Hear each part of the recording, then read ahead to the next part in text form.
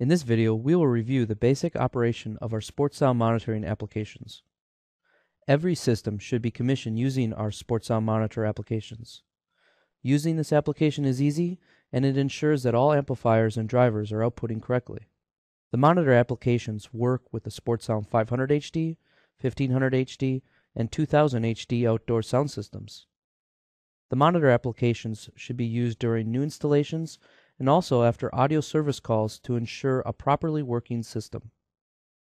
Now I'm going to assume for this video that the software has already been loaded on your computer, but if not, pause here and install the necessary software. Refer to DD3318172 for instructions. First, you need to plug into the audio network. You can connect your computer in directly at the fiber conversion box or the control enclosure that is part of the speaker cabinet at any open Ethernet port. Ensure the Internet protocol on your computer is set correctly, and remember to make sure to turn off all wireless network cards.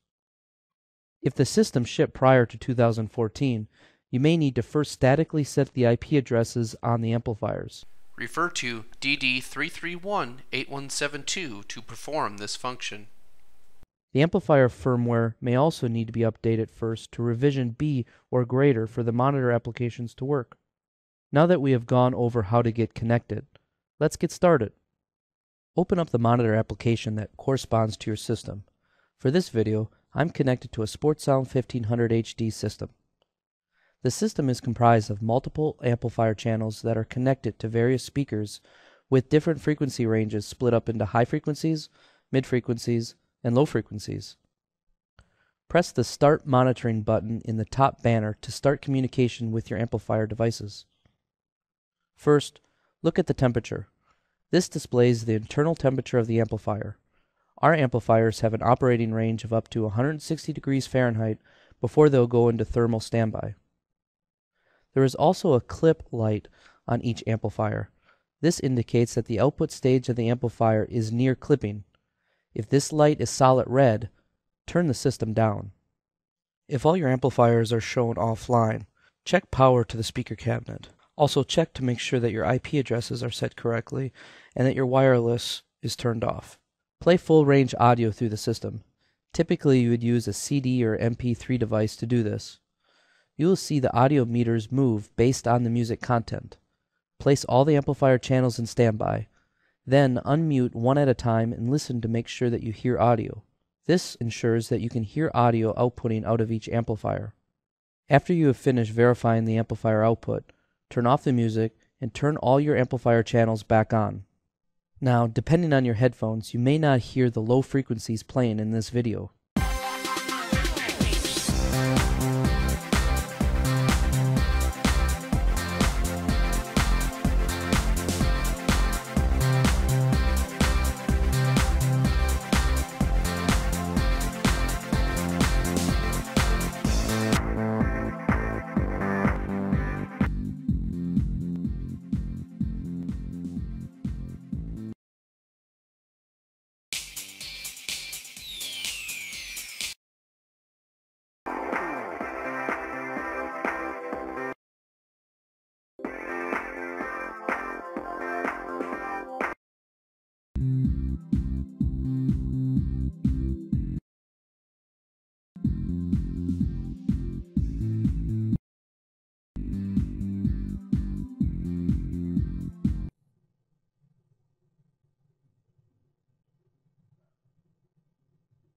Now let's measure the driver's impedance value using the test tone buttons.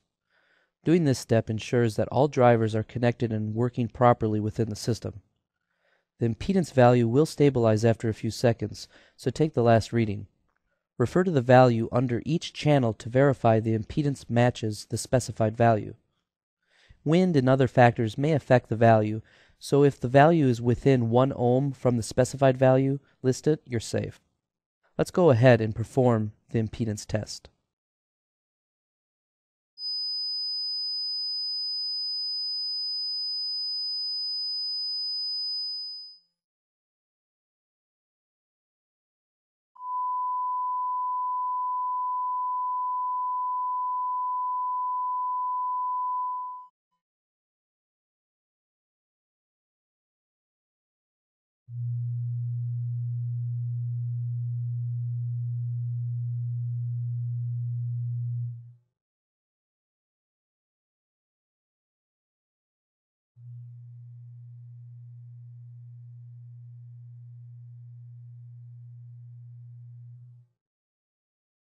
Now we can feel confident that the amplifiers and drivers are working properly within this system.